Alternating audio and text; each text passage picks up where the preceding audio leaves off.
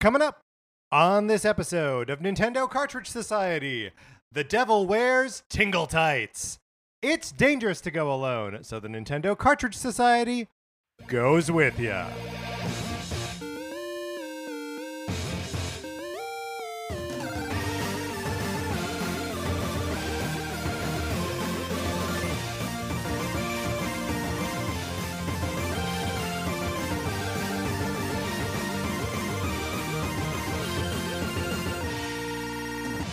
Welcome to Nintendo Cartridge Society. My name is Patrick Ellers, and I am joined, as I am always joined, by my co-host, Mark Mitchell. Mark, how's it going? It's going so great. I am so excited for today's episode. Because we are also joined by our good friend, producer, performer, comedian, Matt Acevedo is here. How you doing, Matt? I am so happy to be here. We had the best day. The best It really day. was. We've had a really good day. We have immersed ourselves in The Legend of Zelda Triforce Heroes for the Nintendo 3DS, which will be what we're talking about today.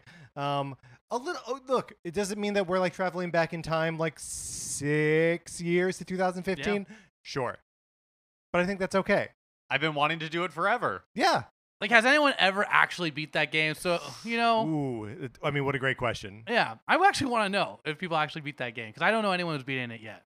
Well, we'll find out. Yeah. No, we won't. We'll see. If you've beaten the game, write into us at Nintendo Cartridge Society at gmail.com and let us know. But also maybe listen to the rest of the episode, find out what we thought about it, because we didn't get all the way through the game. But speaking of things that we don't super know all that well, my copy of Sonic Forces. Would you like to borrow it for the Nintendo Switch? You can, or at least you can get on the list to borrow it if you want. All you got to do is email us at Nintendo Cartridge Society at gmail.com and give us a mailing address where we can send you my copy of Sonic Forces. Look out. My copy of Untitled Goose Game may be in there instead. There's nothing we can do about that. It's just something that happens. You have to expect a little goose in your life from time to time. And here's yet another thing that we probably don't know all that much about.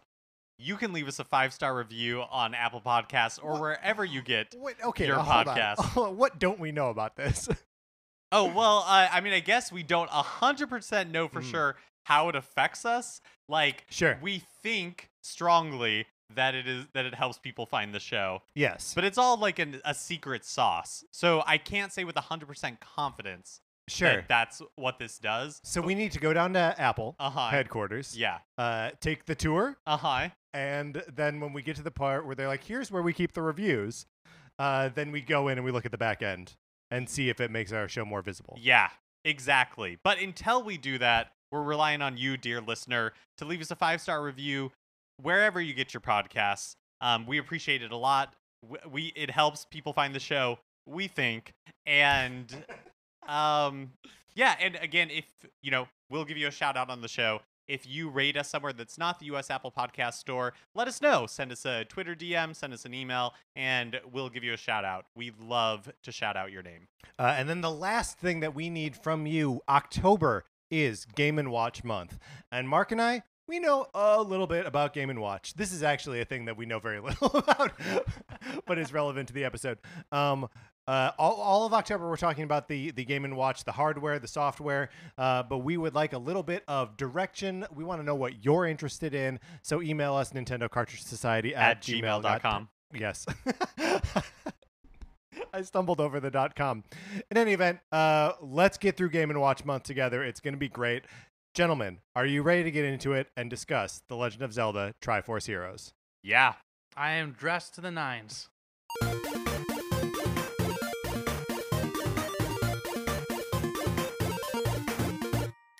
So as discussed, the game came out 2015.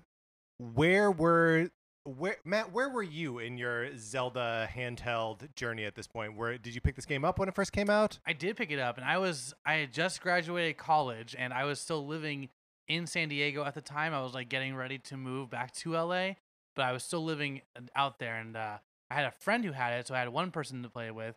But we tried it. We found, I think, someone in my acapella group had it too. So I didn't play it much with them, but like sometimes when I did party up, it would be with like 3 people. Those would be Josh, my friend Matt Acevedo. So were you playing it like in the same physical space as them, or were you doing the online play?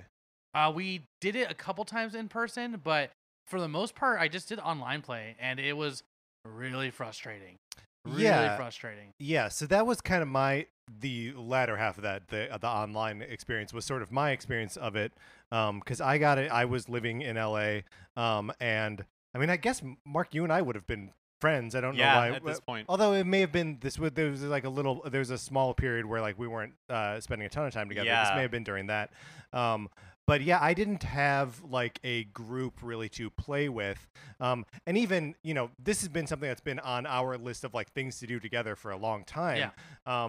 And it turns out it's just kind of tricky to be like, hey, two other grown men with jobs and responsibilities, like, come spend all day with me and play a multiplayer video game. Yeah. But worth it when you can make it happen. Yeah, absolutely. So I didn't pick up this game until we were getting ready to play it, and it was for that exact same reason, where it was like it felt like an exercise in futility a little bit, because it's like, man, this is one of those multiplayer games that I think would be a ton of fun, but I don't know how I would ever manage to like actually play it with people, and so I just assumed that I would never play it. But I'm really glad we did. Well, and because like it necessitates, there are ways to play the game single player, and there are ways to play the game with randos, and further there are ways to play with people who aren't in the same room as you. But it's all, I don't know, for my money, this game required so much like actual in the room communication. Yeah, and just to get the room together, coordination, right? Yeah. Like, it'd take a lot of planning to do it well. Because I remember I got fed up and I would try to go ahead and play online, and you saw today I only got to world like 4, which is the ice world, and gave up because I just got so frustrated about it. I was at a point where it's like, I just want to beat this game, and I got as far as I could, and then I retired it, which is such a bummer. Yeah, I mean, I feel like when we were playing it, Matt, you brought up the comparison to Overcooked, and I really felt that, where it's like, could you play Overcooked online? Like, I guess maybe, but it wouldn't. But it wouldn't be like the same sort of fun. Yeah. I mean, so much of this is the game like the sort of mental game you play in the room, like supporting your friends and or letting your friends down. And the game lets you know, which I love. It's like it tells every action. Like when you kill something, it's like oh, Matt's killed this thing, or when you die, it's like, oh, like Matt lost one of your hearts. Yeah, because you share hearts. Yeah. Which is so interesting. Right, or sometimes it'll be like, Mark collected 50 rupees, and you're like, oh, well, I needed 50 rupees. That is, so maybe we should just lay the groundwork for what Triforce Heroes is. Absolutely, yeah. Because, again, it's a game from 6 years ago, so, like, it's not, probably not commonly known or, like, on the top of the zeitgeist at the moment. But it is a 3-player, multiplayer Zelda game, like, old school, top-down Zelda, made what appears to be in the engine of A Link Between Worlds on the 3DS. And the structure of the game is that or the premise anyway, is that you are retrieving the outfit of the Princess Styla. Styla. And so you venture out into the land with 2 other Link clones, basically.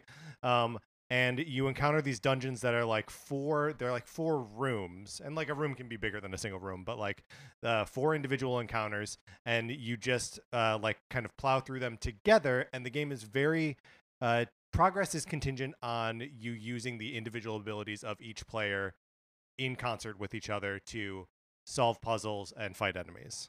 Yeah, and kind of like the one thing that sets this apart from any other Zelda game is the setting and the costume mechanic. Yeah, but also I know there is multiplayer in a handful of other ones, but like the multiplayer component is very different. Sort of like the mission-based structure, where you're selecting where you're going from a menu. Yeah. And it encourages you to like go back and replay to get better and different loot. Yeah. So that way you can craft more gear, which in this game is costumes. Like it is that sort of like Diablo or Destiny type game loop, but in a Nintendo framework. Yeah, so it's very, because you're never crafting a new weapon, or some of the costumes are armor, I guess, but that's not, you don't think of them as armor. And in kind of classic Zelda fashion, there are no stats, right? So an outfit will like actually tangibly change your abilities and not just like change the numbers on them. Like there's an item that makes a pillar of water appear, and if you're wearing the torrent robe, it makes that pillar of water wider. So like it's those sorts of things where if you are matched up the right item in the right costume, it's like a huge amplifier. You're just like that much more effective in the level. And as you said, Patrick, too, is that this game has a bunch of challenges as well. Like the replayability is pretty great. It's actually, if you were to 100%, I would say to like beat the game, it would probably take you like 10 hours, but to 100% it, it's going to take you probably like 24. Maybe if you're good, but all those upgrades they go to help beat those challenges. Yeah. Well, and I think you would also probably have to sink a lot of time in to buy everything. Yeah. Because between the individual like missions that the game deploys you on, you can shop for ingredients, and you can shop for. Do they call them ingredients? What do they call them? It's probably just materials, yeah. Because we're sewing clothes. and then the actual outfits themselves, which you need both rupees and the materials. But it seems like the economy of the game is not bad necessarily, but it wants you to take your time. It forces you to, right? Because like rupees are hard to come by, especially because life is shared between your teammates. But rupees are collected individually, so someone could potentially come out with a lot more rupees than everybody else. That's why when it's flashing across the screen that it's like, oh, Mark got 50 rupees, that you could feel a little upset because you're like, well, I need 50 rupees, so I'm trying to get these tingle tights. That's I right. honestly did, man. I didn't realize that we weren't sharing it. So I was just kind of like going fast because we were going through as fast as we could. I was just trying to unlock every chest I saw. So apologies for robbing you guys. No, because it meant that sometimes you were also just like tossing one of us up there as fast as possible, and then we would open chests. That's true. So like I think that probably is the way to play this game, is to just. So yeah, like maybe there is a world where you can like play the game and be like the selfish jerk and just like try to mainline all the rupees and get them all yourself. But I feel like the game requires so much cooperation that like any griefing or trolling that you can do is too effective, I think. Yeah. I mean, it's I feel like it's well balanced when you're playing among friends. I think playing online and that kind of stuff, it could be really annoying. But when you're playing amongst friends, it's the same sort of thing as like New Super Mario Brothers to me, where it's like, yes, occasionally someone throws you off the edge and all that kind of stuff. Yeah. But for the most part, everybody's playing cooperatively, and so it threads that needle really well. Where it's like, yes, occasionally you don't get the rupees that you wanted, but like there's enough cooperation in there that's just like forced that it never becomes like an issue. Yeah. The communication in this game is so crucial, and for those who haven't played it, there is communication with people in game. It's via emotes basically of like Link being like, use an item or come over here and stuff like very basic generic stuff, which are effective in the same room together. But like when that's the only line of communication you have online with people, it is infuriating because some of this is not an easy game. This is a difficult Zelda game. Yeah, and there's a frustrating difficulty spike in the third world, I would say. Yeah. That it definitely comes back down from. Like we played all the way through the first 5 of 8 worlds. And worlds 1 and 2, I feel like we were cruising, we were having fun. World 3, the like lava level, the volcano, we were like, nah. It got tough. Yeah. Right? And we never failed out, right? Right. We never failed out. Yeah. We would die, but we would have fairies to bring us back. We never totally failed out. But actually, we probably came the closest in the fifth world. Definitely in the 5th. Yeah. We didn't even know we could go lower than 1. That's right. And then we're like, oh, that's it. It's like, oh, we have 0 fairies. We're still alive. Okay. So maybe less a thing of actual difficulty and more a thing of like perceived difficulty, or sort of like the annoyance / frustration of like playing with.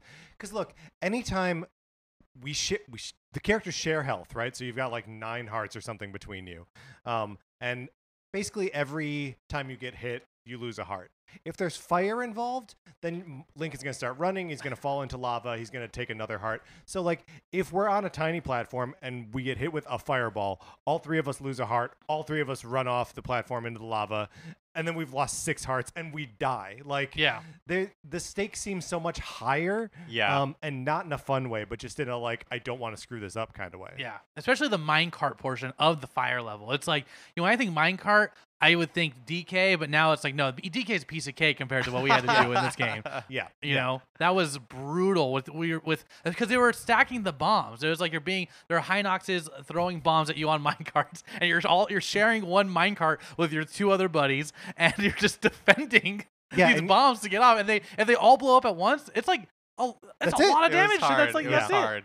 And you have to worry about you're picking up the bombs to throw them back, and all you want to do is not pick up your friend and accidentally throw them. Yeah. Well, and that's one thing that's fun is that like every level that you go into, it tells you what weapons you're going to have, like what special weapons, and there's 3 special weapons in each one for each character, but they might all be the same. Sometimes it's 2 of one of a different one, and that just adds to the chaos. Because, okay, you're on this little minecart and, everybody has different abilities. And so it's just, it gets really chaotic when everybody's trying to, like, deploy their ability or not deploy their ability, get out of the way, whatever it is. Yeah, and, like, you have to, like, it's fun to have to keep the mental inventory of, like, what items you have access to and therefore what abilities your party has access to. I think we encountered all 8 of the items in Triforce Heroes. But so they are bombs, which function the way that you think they would. Boomerangs, which, again, sort of the way you think they would. Except boomerangs can be used to pick up other players. Yeah. Which is an important mechanic when there's, like, chasms that you have to get across. And so being able to throw a boomerang and then having that grab somebody is really cool. And then there is the bow, which is just a bow and arrow. There are the fire gloves, which kind of Those kind are of fun. like, they're fun. And it's like grabbing a super flower in Mario Brothers, right? It literally makes that noise of the super flower. Yeah. It's awesome. There's the grip shot that is like a hook shot. And again, this has a fun like interaction with other players where you can like grab them and then you like zip over to them, which is super cool. There's the gust jar, which is like the same item in Minish Cap and Skyward Sword. Yeah. Where you're just like, and another like fun other player interaction where you can like blast someone across a chasm. The magic hammer, which is just a big flattening hammer, fight turtles with it, etc. And then the water rod, like I mentioned earlier, which makes a big like column of water arise, sort of acting as like another platform, or lets you run over areas that are and otherwise impassable. stuns creatures if they're in the water. Yes. Yeah. And like on top of that, there are costumes that correspond with each of these items to change the characteristics or the ability of the item. I already mentioned the torrent robe, but we used the Kokiri outfit a lot, which changes your abilities with the bow and arrow, where instead of firing 1 arrow in a straight line, it fires like 3 in like a little bit of a spread. What did you guys think of the costume abilities and like how they changed like the gameplay? I thought that it was really fun. Personally, I think that it's because I like that we were kind of able to plan ahead too. Like I like that. Oh, if we're gonna like for example, it was kind of hard to come across resources to get the upgrades to costumes. So I would get items faster than Patrick or Mark would. So I was able to unlock the Kokiri thing, for example, before them. So then it's like, oh, there's 1 bow and arrow, and this let me have the bow and arrow since I have that ability that lets me fire 3. So I thought that was a really cool strategy and a great way to implement upgrading your weapons without actually without just finding them. Just it was an interesting take that I don't think I've seen in a Zelda game. It felt like it kind of reminded me when you're gearing up in League of Legends or something, or I don't know. No, totally, and that's what I loved about it. It's just another layer of strategy when you're selecting the level and you're selecting your costume and you get to see what the items are, and so just having the quick discussion amongst ourselves where it's be okay, I'm gonna wear the legendary dress because that way we'll have more hearts and that kind of stuff. Yeah, it was just added another layer, like you're saying, of fun. Yeah, and then there's also just the fun of wearing a goofy costume, right? Totally. There's a specific item that material that you need to craft the tingle tights. and Mark got it in one of our runs through, and it was another. I promise I'm not always just jealous of Mark, but I was jealous of Mark. Yeah, I was pretty jealous. I was missing one item. Yeah. One material. I was like, no. No. But like, so the Tingle Tights have the okay ability of protecting you from taking fall damage 3 times. Yeah. But has the great ability of making you look like Tingle while you play. Yeah, it was worth it. Well, and then like the legendary gown or whatever it was called that I was talking about earlier, it's just like the Zelda's dress that you imagine from like Smash Brothers or Ocarina of Time or something like that. And I mean, probably from A Link Between Worlds. Like, it's Oh, probably, yeah, it's probably. exactly the same model. probably. But yeah, it's fun that they give Link the freedom to wear like in any outfit in the game. And the outfits, it's this world itself is just so. I think it's the funniest Zelda game I've ever played. Yeah, Like, sure. like the people of Hytopia Yeah. are hilarious. Like, I didn't notice this. I played it before, but I always talk to this. There's a guy in the plaza in the main hub where you can purchase and upgrade your clothes and stuff. And there's a guy that I always talk to facing, like, I was facing south of him, so I'm always he's always facing like down, but he's like, oh, that guy's like half naked. I'm like, what are you talking about? And I talked to him from the north side. And he turns around, and this dude's half naked. And he's what was he called, a bearded man or something? But He's the bearded something or other, yeah. Yeah, because in Hytopia, like, fashion is the thing. Yeah. And it has this really fun, like, stereotypical, like, French veneer. Yeah. So, like, really, like, Versailles and, like, Sun King-esque clothing. Yeah. And, like, all the dialogue is with this, like, faux French accent. Yeah. Like, it's just, it's very, it's totally different from the other overworlds in Zelda. Well, and I think, like, that's good, right? Because Yeah. the game is so, like, the reality of the game is a goof. Yeah. And, like, that sort of makes, like, playing it or getting frustrated with it, like, kind of, like, good and fine, like, there's no, well, the experience itself can be very stressful. It's mostly just because, like, you're shouting and having a fun time, right? Yeah. Like, there's something knowingly frivolous about the premise of the game that just feels very fun. Yeah. Yeah. And this game is made by Grezco, and Grezco is the same people who did Metopia. So, and if you like the humor in Metopia, it's so reminiscent of Metopia. It's crazy how, like, similar it is. It's just like so sarcastic, and even Link's responses are so mean. Yeah, they're like dialogue options for you to like respond to people, and Link has quite a bit of attitude. Yeah. Which is funny because, like, he's not saying anything, right? Right. He can't say anything. He's silent. Although, are you Link? This is a great question. Is that what you were gonna say? No. What I was gonna say is just like on the topic of audio. One thing we weren't sure before we began was like, what was the audio going to be like from 3 different 3DSs all playing at the same time? Like, was it going to be chaotic? But no, it's actually kind of magical.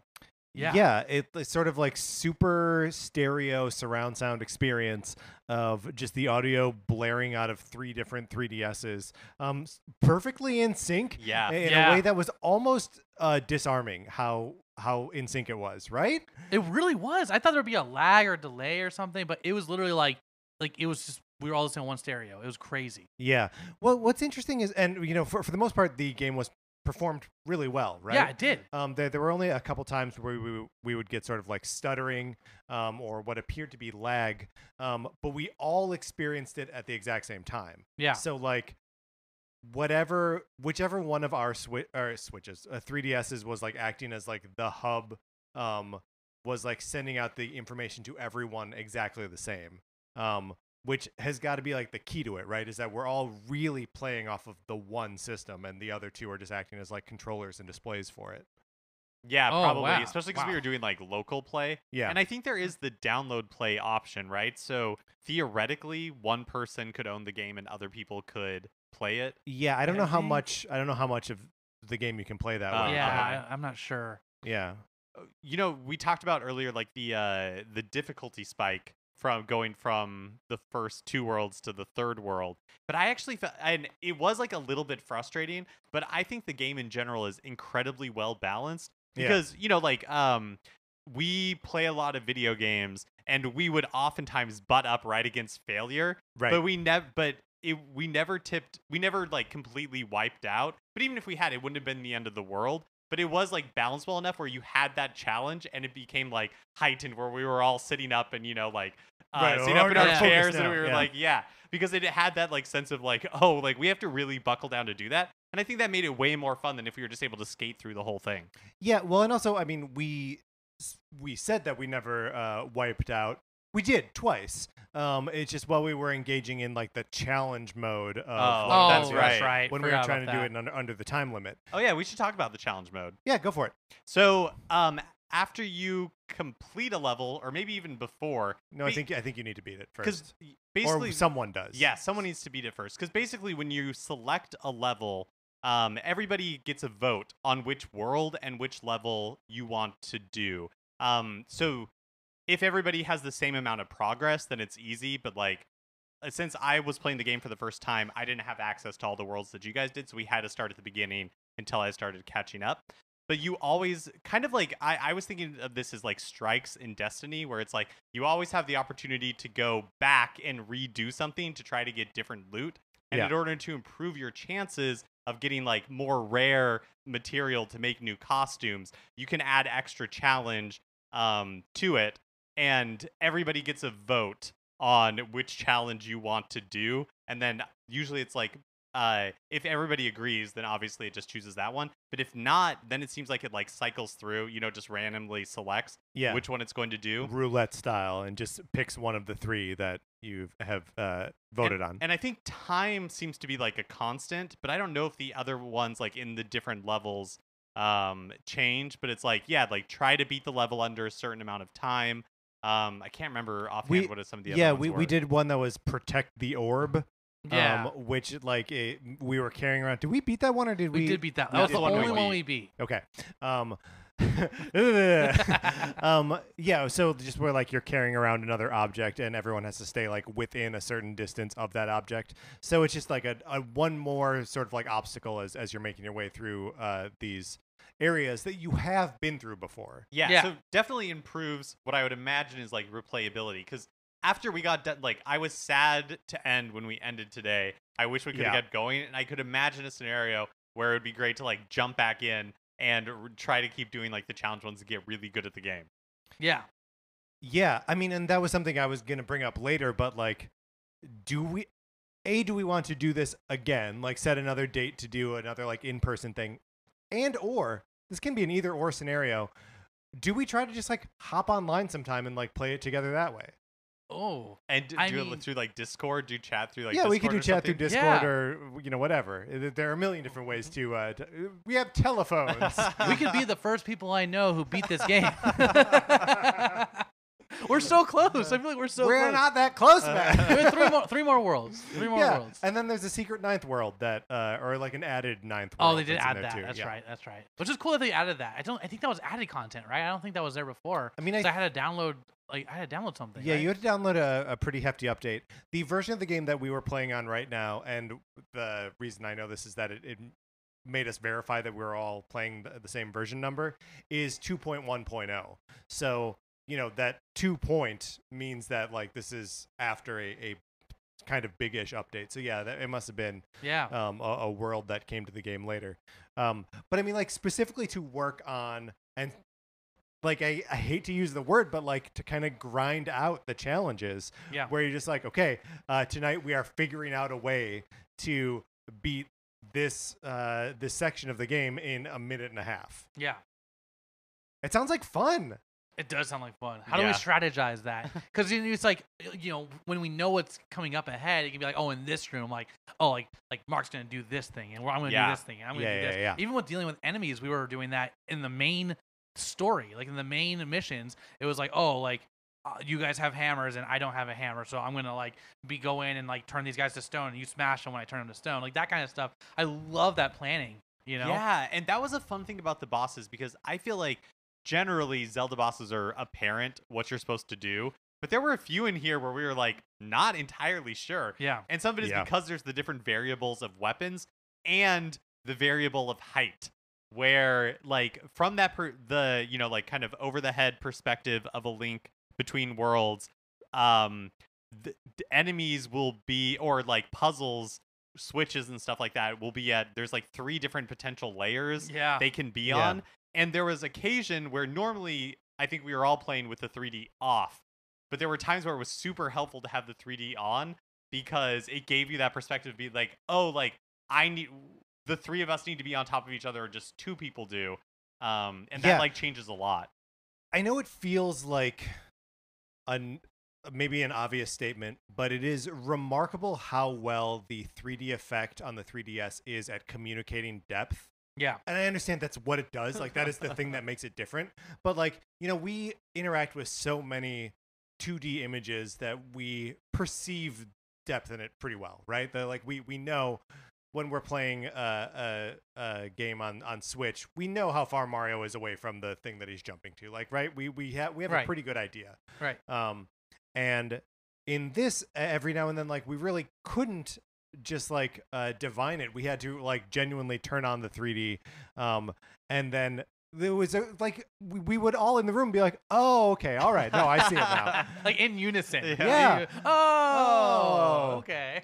And like, I'm not normally like a big booster for the 3D on the 3DS. Like, I think it's fun sometimes to turn it on for like Kid Icarus Uprising or Super Mario 3D Land. But generally speaking, I'm like, yeah, I can take it or leave it. The ability to switch into it and then like turn it off when I wasn't actively using it in this made this game feel like so much more in like a unique thing. Yeah. And the depths are adding to the depth perception of it all. Like, there were some like moments that I was like, I never seen something like that in a Zelda game. Like when we were running up the stairs in the fort area. Yeah. Or like that boss battle with this ice snake. The ice snake was like my favorite boss battle of all. I think one of my top tier Zelda boss battles. It was awesome. And the way it changed the camera view was so cool. Yeah, let's talk about this boss a little bit, just because it was so much fun. Yeah. Genuinely, this like ice snake thing is like goes in my pantheon of like great Zelda boss battles. And it starts with like you said, Matt, the camera sort of like dropping low. Yeah. So that instead of having like a bird's eye view, it's sort of like an over the shoulder. And the snake appears from one of 5 different caves and sort of like rushes out at you and has this. Do we think it's a helmet? I think it's a helmet. You think it's a helmet? I think it's a metal helmet. You don't think you're like bashing its exoskeleton? No, I think it fashioned a helmet for itself. Okay, somehow. Well, it's a resident of Hytopia as well. It can go. Okay, that's fair. They have their own fashion, the bad guys. You know? That's right. Yeah. And so you have to bash its helmet with hammers, and only 2 of your players have hammers. The other has the fire glove. And then like halfway through the fight, the camera returns to its like original position above the Links, and you have to like stop the snake from hitting you with its icy tail by flattening it out with the hammer, so that the other players can bash its helmet off and slash at its head with the sword. And it's chaotic and it's super fun, and like, I don't know, it's a scary kind of, because it gets you like trapped in its little coil. Yeah. And you know that it's going to hit you with its tail. And you only have so much stamina. Like I don't think we mentioned that with each item. Yeah. It's not, there's no ammunition, and there's no, and it's not like necessarily, it's like a stamina bar, right? So every single item, you have an X amount of uses out of it until it has to recharge a little bit. So there was times in that fight where it's like I would be flattening this snake, and it's like, I'm out of juice. Yeah. Like, it's getting me. I'm trapped. Oh no, I can't get out. Patrick, you gotta smash it. And then it's like, oh no, it's like its head is elevated. So you like, I'll smash it. I got stamina. You guys gotta like carry each other and stab its head. It's just so fun. But then also I'm like, how would I do this online? Yeah. Yeah. How would I do this online, man? I think there's probably an argument to be made for like, if you have played this already with friends, and then you can like hop online and hope that you encounter other people who have also played it already and who are just trying to like grind out the challenges or whatever, and already know how to do it, and just like recognize like, oh, I'm in this role at this point. I think I'm gonna go tonight and probably play online, because I feel like if like. And hear me out. I just think that when we first played it, I'll hear you out, man. I will. Thanks. I appreciate that, man. Everyone who was playing it when it first came out, it was like like everyone was playing it, Yeah, right? yeah. So there's people who are competent, people who are incompetent, and it only takes one person who is not able to perform or is just trolling that the whole thing derails. It literally takes all three. You cannot do it without a Yeah. third person. But I think now, if anyone, whoever's playing it now, yeah. is probably taking it pretty seriously. It's going to be a self-selecting group for sure. Yeah. Yeah, but I mean, it's also going to be like, the little brothers who don't have access to the Switch. Oh, You know what that's I mean? true. Like, there's going to be Maybe. There are going to be a lot of like hand-me-down audiences, and not to trash the hand-me-down audience, but I don't know if you ever get to a point where in any multiplayer scene where it has been totally self-selected out to just be the people who like want to play the game and take it seriously. Well, the other option that the game Seriously. does give you Mm-hmm. is to play solo. It does. Which, Matt, you were checking it out just a little bit because Yeah. we were just curious, like, how does it work? Oh, terribly. Yeah, and I remember because I couldn't remember. I remember trying it when it first came out, but Yeah. I'm like, there's a reason why I don't remember it because I never really did it. But it's pretty horrendous, and how it works is I thought that the other two would become animate and like run around, and you can like switch between them as the AI tries to do their own thing. That Yeah, but sure. it doesn't do that. No, It's- they are still dolls. yeah, they're dolls. Yeah. Who are just there, and you can you possess them, and it's like they each have their own abilities. If there's like 2 hammers and one a fire glove, like you have to distribute that and just switch between them all as yourself. And at the pace that you need to play this game, and for some of these later, not just boss fights, but just like levels, it's the fast pace. There's no way someone could do it. I guess the only caveat is that you don't take the 2 dolls don't take damage. Yeah. So it's only the one that you're actively moving that would take damage, but still, like it is almost. I would say it's possible to beat the game, but it is incredibly tedious and challenging. I don't recommend it at all. Yeah, well, and like I just think about how even when the three of us are playing and it's like I know that in this one Mark is red, I'm green, Matt's blue. I've got the boomerang, Mark has the gust jar, Matt has the grippy shot. Yeah.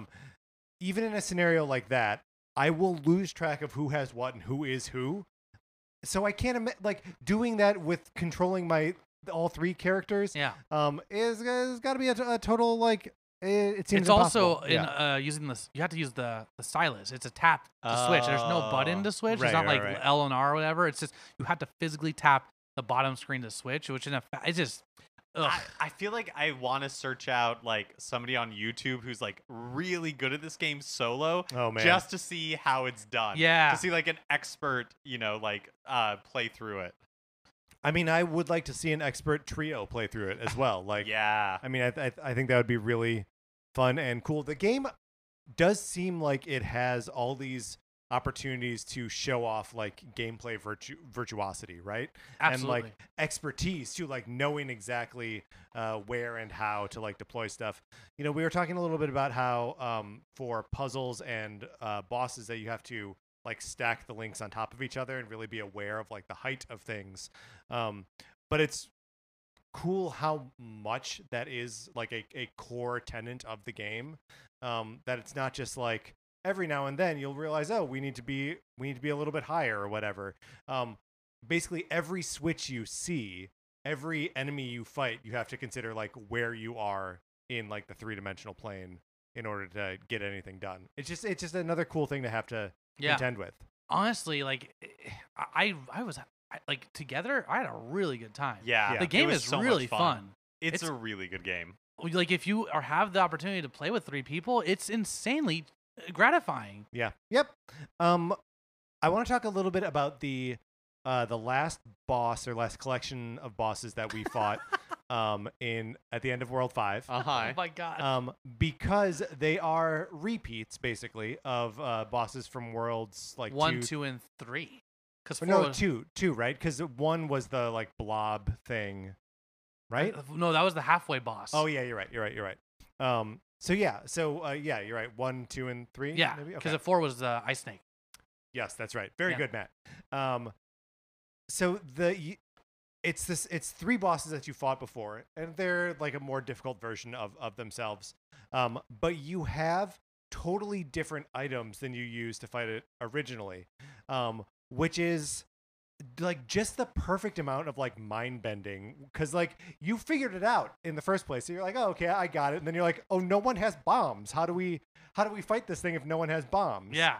And you have to like start from square one. It's amazing. And then not just that, but it's like it's back to back, and they're amplified. Yes. They are stronger and have abilities that they did not have before. Like they're still like the movesets are similar, but like for example, there's no borders. So, like the first spinny top guy was like charge you to knock you off the stage, and the eyeball guy with 4 balls floating had like fire and ice balls. That was yeah. That's it was right. and that was a very stressful fight because you had to do 3 in a row. 3 in a row. Yeah, it's interesting how much of the game is like presents you with an experience and then immediately presents you with like a remix of the same experience, both in terms of like the challenges and in terms of like this boss that is the 3 bosses you fought already. You know, and we played the game for maybe like 5.5 hours today, and to already encounter like a boss that is like a remix of previous bosses, it feels it's a tight experience, right? Yeah. Doesn't feel like there's a ton of fat on this, other than of course the sort of whack economy. Right. But even then, like, I didn't feel every time that we chose to go back to like the stores to buy new stuff, there was for the most part at least one that I could buy every time. Yeah, that's so true. Sure, like I mean, I do think that they meter out, you know, like the costumes fairly slowly, so you can't just, you know, like blow it out. But I never felt like I wasn't making progress, that I didn't like get a new costume. And how we did it is we would go through a full world, like world 3, world 4, whatever. We did the full thing, and completed that circuit, right? And then we'd back out and go spend our spoils. And how it seemed to work is the ones that upgrade the weapons that you would find within those worlds.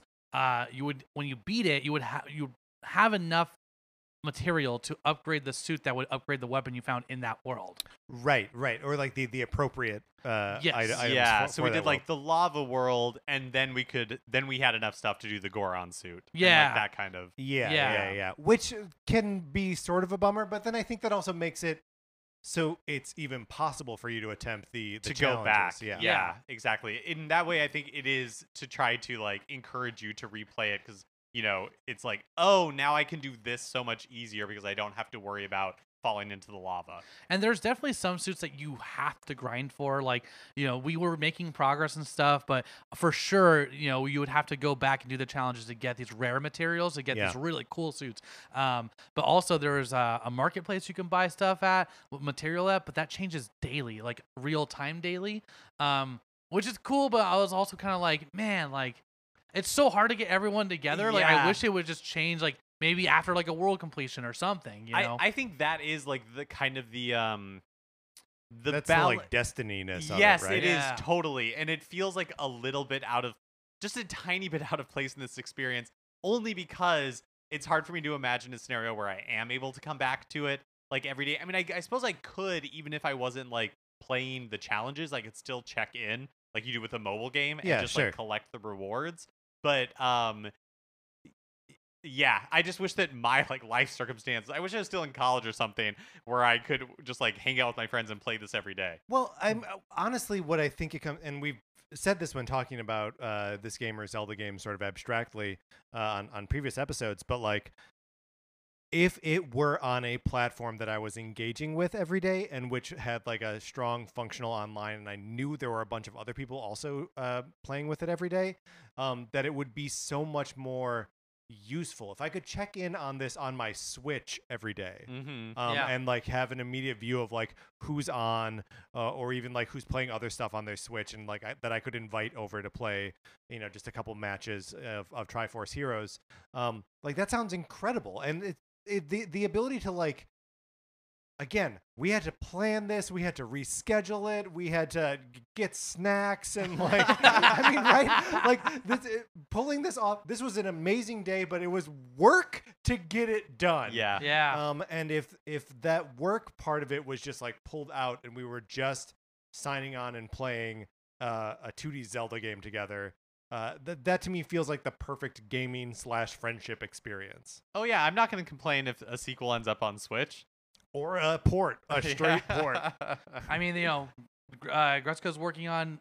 There's rumor of like an Grezzo's untitled. working on something else. That's the rumor. There's like a job listing or something. So who knows? Who knows? I'd love it.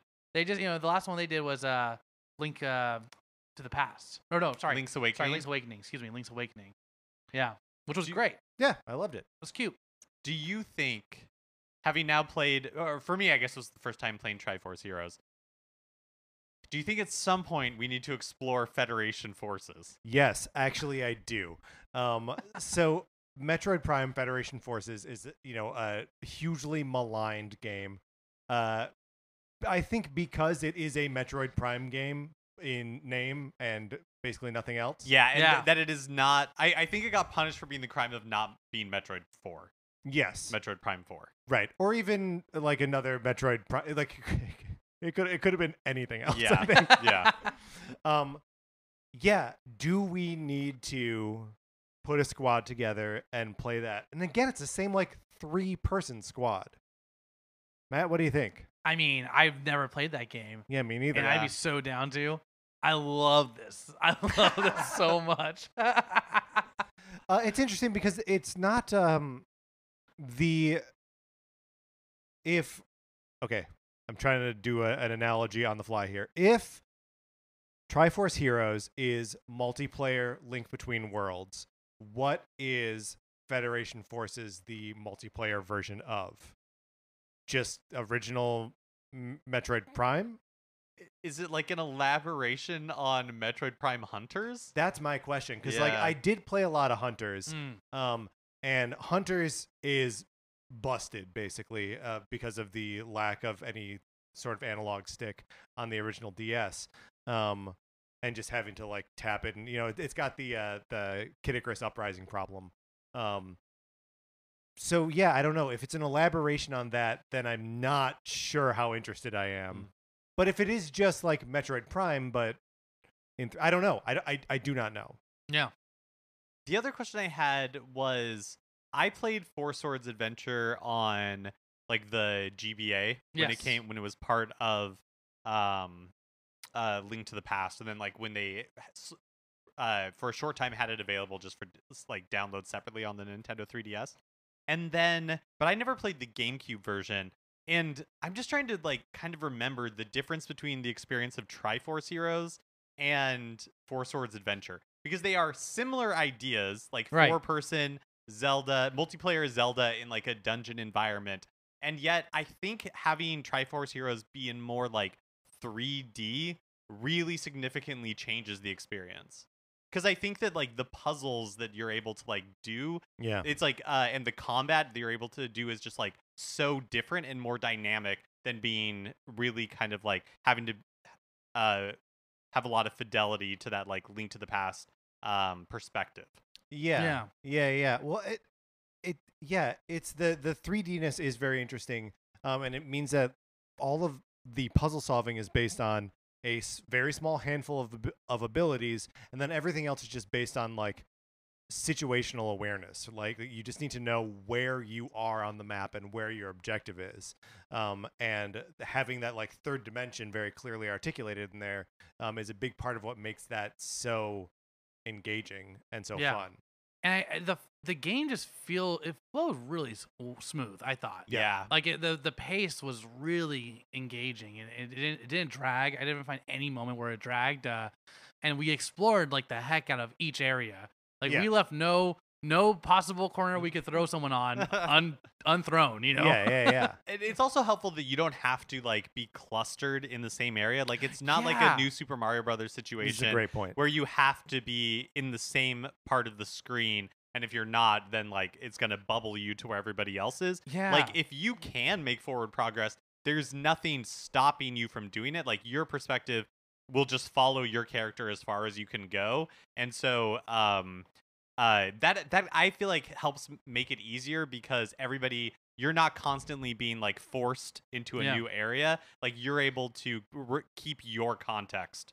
And you're able to what I liked about that too is like we would each like maybe get ahead, but you can tap on another character with your stylus, and you can see their point of view. and you can see their Yeah, camera. I was like, that's oh, really like what's Patrick doing? It's like, oh, and then it's like, oh, actually, dude, there's something up here. Like maybe you gotta come over here, because I'm ahead. Or it was just, I thought it was just really, really cool. Yeah. Really, really cool. Yeah, well, and it's again another like cute thing that like the text on the bottom screen is just like Mark is curious about Patrick. Yeah. Which is funny in the room, but I imagine if you're playing over distance or over the internet, just to know that like someone is looking at you. I don't know. There's something like helpful about that to be like, oh, they're waiting for some sort of cue from me. Yeah. Or like trying to Yeah. get some information about where I am or whatever. Yeah.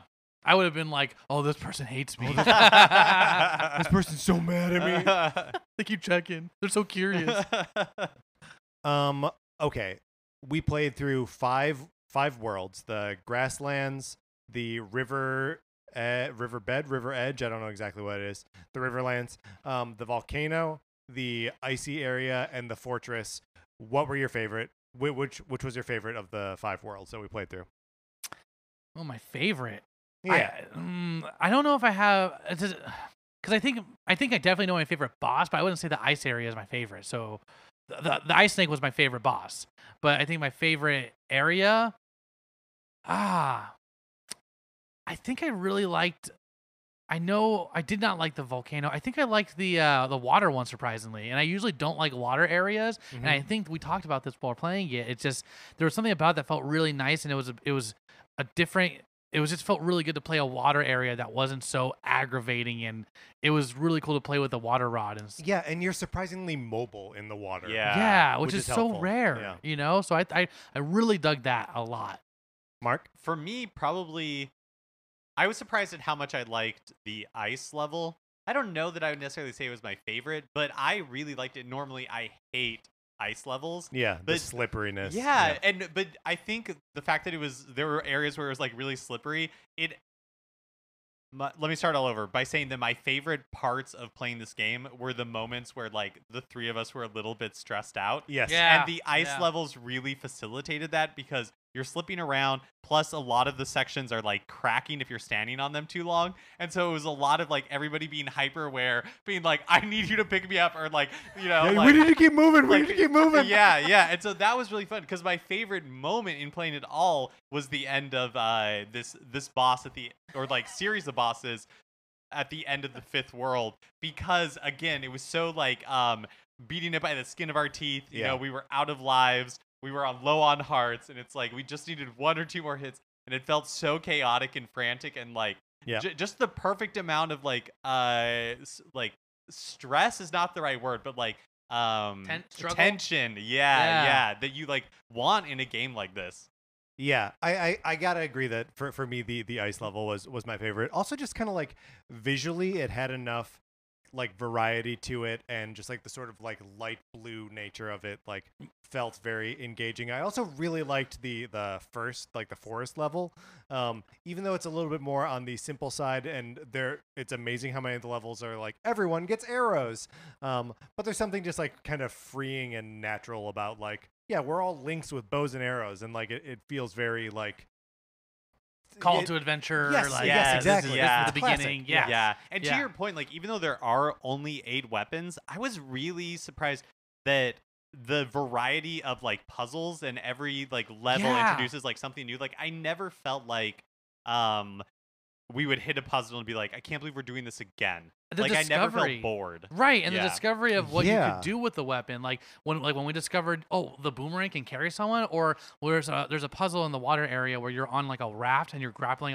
moving the raft by grappling it to areas and pulling the raft and you towards it. And there was a part like, what do we do? And Pat, I think it was either Mark or Patrick, one of you was like, oh, try grappling me. I'm like, what? And I grappled him and it pulled the raft. I was like, oh my god, like what? And, like that was really cool. Yeah, the game just feels so inventive, and there are so many of those moments of like discovery where you feel like you're figuring it out, and it just makes it so satisfying to play. Even though the game knows the tools that you have, like you were meant to figure it out, but it still feels like a discovery. Well, and it was fun when we would be playing and like we would solve something, and like Matt or somebody would be like, I don't think we were supposed to do it that way. It had that like Breath of the Wild sense to it, where it's like, well, it doesn't really matter if we did it the quote unquote right way, because the game puts really like clear parameters, like I'm sure there are ways to break the game, but it also seems like there's multiple ways for you to solve different puzzles.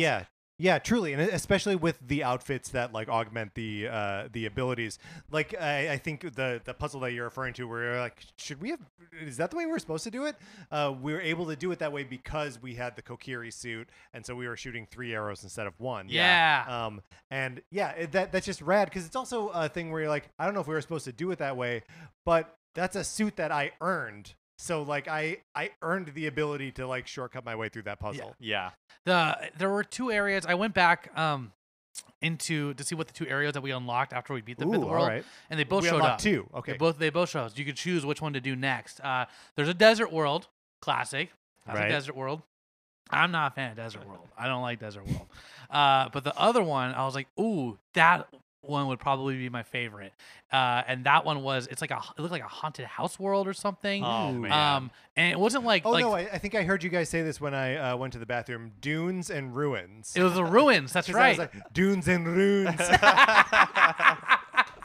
But the ruins look so. I even went into a world and it just felt more like spooky haunted. I know Zelda. I felt like I don't know, like it reminded me of like Mario Land. Like there's a vibe to it that didn't feel like the traditional sense of dread and horror that a Zelda spooky area has. And that would have been. I think that one might have been my favorite one if we got to it. But yeah, I mean it's also just cool as you unlock new areas. That then you start unlocking new outfits too. Yeah. And then, like just scrolling through them and being like, oh man, I can't wait to get like the ninja gi or the serpent toga or like, whatever. It seems like there are so many fun outfits to put Link into because it's fun to dress him up, just like it was fun to dress up Mario. And I think we need to rank the outfits at some point. But yeah, just to like use those new abilities, using the bomb suit and throwing like a bigger bomb. yeah, It's such a simple thing, but it's so rewarding to throw a big dumb bomb. Yeah. But it is like because the whole game doesn't take itself that seriously. Yeah. They can do stuff like there's like a ninja gi and it's just there's like a Power Ranger suit. Yeah, like they can do stuff like that, and it just feels a piece of the whole thing. Yeah, and there's even the one I wanted, and it's gonna take a lot of work. I want the Linebeck one because Linebeck is such a great character. I love Linebeck from Phantom Hourglass. Yep, I think he's great, and you could dress Link up as Linebeck. As you should. And when you do that, you can see what treasures are in the treasure boxes at the end of the level. So, like, you can make sure that you're picking the rare one. one. That's you can fun. try. Yeah, People That's will see fun. you heading for it I and love try to that. cut you off at the pass. What a fun little like trolley party quirk thing. And a perfect move for Linebeck. Like that's so what he would do. Yeah, absolutely. He's the Jack Sparrow of the Zelda world, you know? Yeah, I think of him as like a Han Solo almost. Yeah, absolutely. Where like you can't trust him, but you want to. So we did favorite world that we played so far, favorite weapon, and then we'll do favorite outfit, and then we'll probably bounce. Cool. We'll go reverse order for favorite weapon. I really liked the boomerang. Boomerang was very fun and cool for me. I liked the boomerang in any Zelda game. If I only have like one sub weapon and like swinging the sword around, give me that boomerang so I can stun a bad guy and then like slash him up. Yeah. I think I also is this reverse order? I don't know what go order for it it. was. Yeah, I can't remember. It doesn't matter. Next time we start with Mark. Oh, tight. Right. I also love the boomerang. I thought Yeah. the boomerang was so cool. You could catch people onto it and bring them to you. Yeah. Catch it just- bombs. It was like, I think it was had the most utility. You know, it was really useful.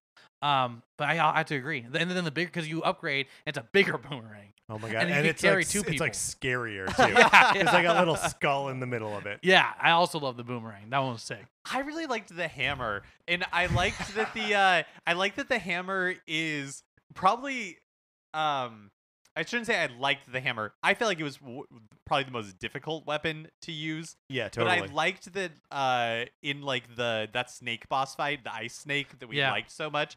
Like I liked how it's so powerful, but in that boss fight, you feel underpowered when you have it. Yes. Yeah. Like you feel outmatched. Yeah. With by that snake with the hammer. It's also cool that like they take the premise of the hammer like seriously, and that like you can both smash something hard and flatten the soft body of the snake, right? Like, yeah. That discovery was really cool because Oh, at first so we were fun. just attacking the back of the snake. Yeah, we're like, because how are we there's gonna an do ice this? shell. Yeah. We're like, oh, we have to like hit, and then like when I fly it, I'm like, it's stuck down. Well, especially because that's such like a Zelda like boss thing where it's like, oh, the tail, Yeah. you know, is like glowing or it's ice, and so I'll just use my fire to like hit it. Doesn't work. Yeah. Didn't work in this. You had to figure out what like the hook was. And then favorite outfit, Mark. I'm sorry, I know you just answered, but we have to start with you.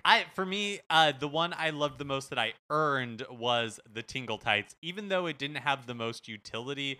Again, what it did is if you fell off a ledge, you could recover without losing a heart, and you could do that 3 times per like level. But man, I love my boy Tingle. Excuse me, I love my man Tingle. There you go. And That's right. He's 35 years old. Right? That's right. That's right. And Tingle representation is super important to me in games, and so I was happy to see Tingle Tights. I there were 2 outfits that I enjoyed that I didn't use that much. One is the cozy parka. I thought it was really funny that he looked like he was one of the ice climbers, because it's just, you know, he's got that fur-lined hood. But I also really enjoyed the Goron costume. The Goron garb is what it's called, because it allows you to swim in the lava. And there was one of these rooms that we were in where the item I had didn't have like an immediate utility for what the 2 of you were doing, and you had other items that were useful. But I could hop into the lava and like swim around and be like, oh, it's over here. Like it allowed me to interact with the environment in a way that no one else could. Not just like increasing some ability, but like, swim in a place you couldn't normally swim is just like a cool, like unlockable. And also, who doesn't love a Goron? Yeah, it gives him like it gives Link the body type of a Goron, so he has like a big belly. Oh yeah. It's really funny. Yeah. And then I think for me, the one for utility, especially with the 3 having to share the hearts, I found the Lucky Suit. I think it was called. It was like the clown-looking one. Was it the Lucky Suit? Yeah, Lucky Loungewear. Or yeah, the like Lucky Loungewear. I found that to be extremely useful. And what that did is every time you would, not every time, but it would frequently, whenever you would get hit wearing that suit, it would say Lucky and it wouldn't deal damage. And in like pinch situations, I found that really crucial. So I thought the utility on that was really great. I think my favorite costume was I mean, it's pretty classic, but I like the Kokiri one. Oh yeah, a lot. I think it's really, not only does he looks super cool. You know, it's classic green kind of tunic vibe. Yeah. But it also, I thought like in terms of the upgrades, I found the arrow upgrade to be the most, at least for me, the most powerful or like the most useful. the most right? useful, because you could shoot 3 arrows at once that were going to like in like a spread. Like a triangle spread, and it really came in clutch when we needed it. So I really like that one a lot. Yeah. Really good for like tripping switches with Yes. the arrows, like especially when we were trying to do one of those things in the time limit. Yeah. Where you're just like, I don't know, fire off in that direction and hope you hit it. Yeah. And then you do, because you're shooting 3 arrows. There is the Endeavor looking one, but I don't know what it does. We didn't unlock it, but I know, it looks like Endeavor from My Hero Academia. There's a lot of like cool looking ones that we didn't like, that we haven't unlocked yet. Yeah, we had to earn that. Yeah. Yeah, well, and I'm very much into that. You know, we mentioned this ninja gi. Obviously, I want that. There's one that's called RoboWare. You look like a robot. The Serpent's Toga, another one that we mentioned. There's a bunch of cool and dumb looking things here. Some of them require you to spend friendly tokens, which are when you play with people who you are friends with. I believe that's how you get a friendly token. Yeah, I mean, we walked outside and we got it from this guy in front of the castle who said that because I played with Mark and Patrick, here's a friendly token. I don't know if it's friend specific, or if it's anyone. That's what I wasn't sure either. Like, I don't know if they have to be like friends with you on the Nintendo 3DS, or if it's just you played with someone online and it's encouraging you to play with 15 different someones. Okay, here we go. Following the 2.0.0 update, friendly tokens became available from the street merchant after the curse on Princess Styla has been lifted. So you can also buy them after you beat the game. Friendly tokens are materials used to make the timeless tunic and the tri-suit outfits. Blah blah blah. with other players and completing at least one level. Okay, so you just had to complete a level with another player. It could be anyone. It doesn't have to be a friend specific. I don't think it has to be a friend. But why didn't we have them already then, Matt? Because it was 2.0, right? Yeah, it was updated. No, that says prior to the 2.0 update. Oh, prior. Oh, I don't know. Why didn't we I have guess that? we'll- No, we didn't do enough research on this one before we started talking about it. Okay, well, so I think it's safe to say that we all had a great time with this game. Absolutely would recommend, with the caveat that you have to have two friends to play it with. Then have a Triforce Hero Party. I cannot recommend it enough. Yeah, it was great. I got dropped off and game picked up at 7 p.m. It's going to be great. And because we are nearing 7 p.m., let's close this out. All right, that is just about going to do it for this episode of Nintendo Cartridge Society. Matt, thank you so much for joining us. Thank you for being here. It's so nice to see you guys and do this in person and geek out about Nintendo. I don't get to do it enough, so it's always a treat. Yeah, Thank you. well, and we love having you on. Matt, is there anything that you would like to plug at this time? Yes, I would love to plug I play a Krogan named Voke Kirk in the Mass Effect Adventum tabletop RPG called Mass Effect Adventum. Yeah, excuse me. So check out Mass Effect Adventum. You don't have to have played Mass Effect to listen to it. If you're looking for a new immersive story to get yourself lost in, it's really, really fun. We've had some great guests on, including the guy who voices male Commander Shepard. Mark Mear's been on, and we had Joven Shire from Smosh Games come on and guest. It's a really good time. So if you want looking for a narrative podcast, check out Mass Effect Adventum. Yeah. And previous guest on this show, Kelly Nugent, has been guesting on there a little bit too. That's right. And Emily Rose Jacobson. I don't know if she's also been on the show. That's right. Yeah. So she's also on that as well, and she's great. They're both really great. So come to listen to them. And where can people find the show? On any podcasting platform. Which, if you also give it 5 stars, you might find it. You might not. I'm just kidding. We will find out someday if that works. We're going to take this tour of Apple. We're going to find out. Put on a trench coat and a hat. Right. We'll stack the three of us. Yeah, we'll just be we'll be really a 20-foot man. Exactly. And the tour guide's going to be very explicit. Nobody leave this group. We just wander away. Where's the bathroom? That makes us Dr. Dork Tower? Like the Goomba Tower? That's right. That's right. Remember he was a doctor? Dr. Goomba Tower? Oh, he's had more education than me for sure.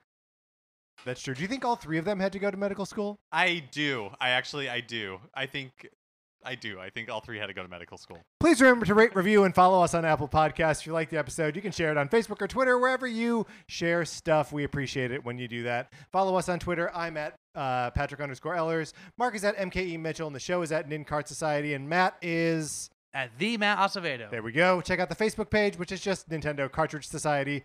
Olivia Duncan made our logo. Our theme music is provided by 8-Bit Betty. You can get more of his music by going to 8bitbetty.com or by listening right now.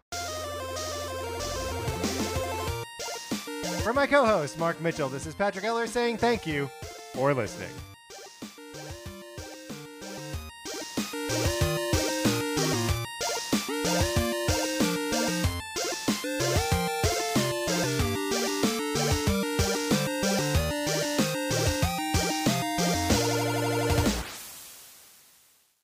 Greetings, listeners of Nintendo Cartridge Society. Are you ready for a promo? Let's do yoga.